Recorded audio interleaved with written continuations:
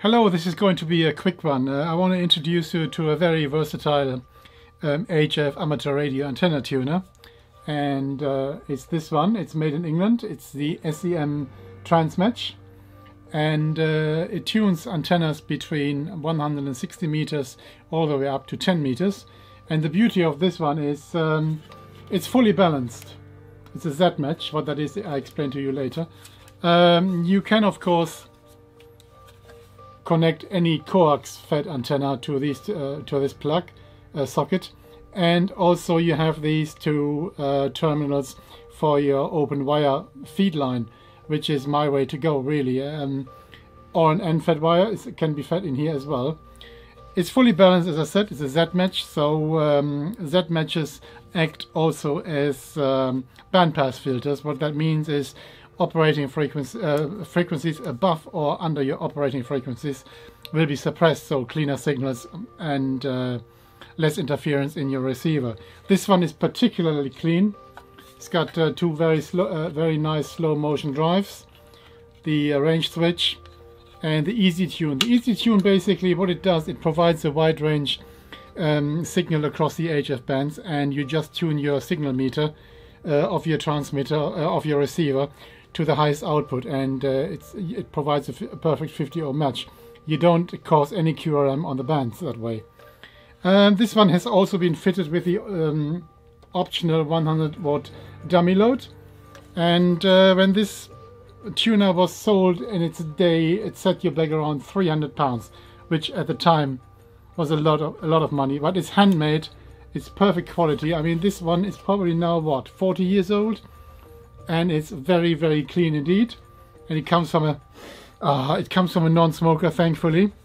And if you do smoke, you should really give up. Trust me, I used to smoke for many, many years. Yeah, if you can get one of these, get one and make a cheap doublet antenna. Basically, it's a random dipole fed with open wire feed line. Very efficient, hardly any power loss, and it works across all HF bands, and it doesn't cost a lot.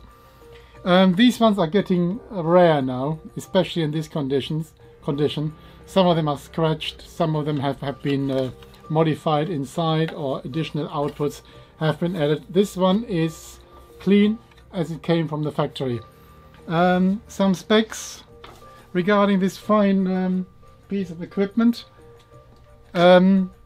As I said, the matching range is 15 to 5,000 ohms, so that's a very wide range for balanced and unbalanced feeder. The range is 1.8 to 30 megahertz. It handles 1,000 watts of power, so plenty for this country and other countries as well.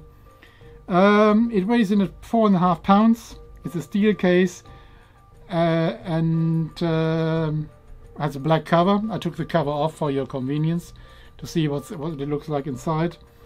The rear connectors are, of course, the coax connectors and two connectors for your open wire line and your N-fed antenna. These are all school terminals, of course. On the front panel you see the tune and coupling slow motion drives, and the band dial switch between 80 to 10 meters and 160 meters. There's a function switch for direct tuner or the dummy load. The dummy load, as I already said, is fitted. And this is without doubt one of the best tuners I can come across.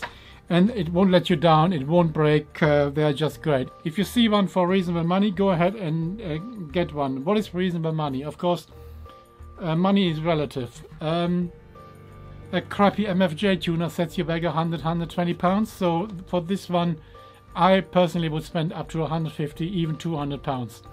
And it will last you a lifetime. So I promise you this is going to be a quick one. With that said, thanks for watching. Please do subscribe. And I'll see you in the next video. Bye for now.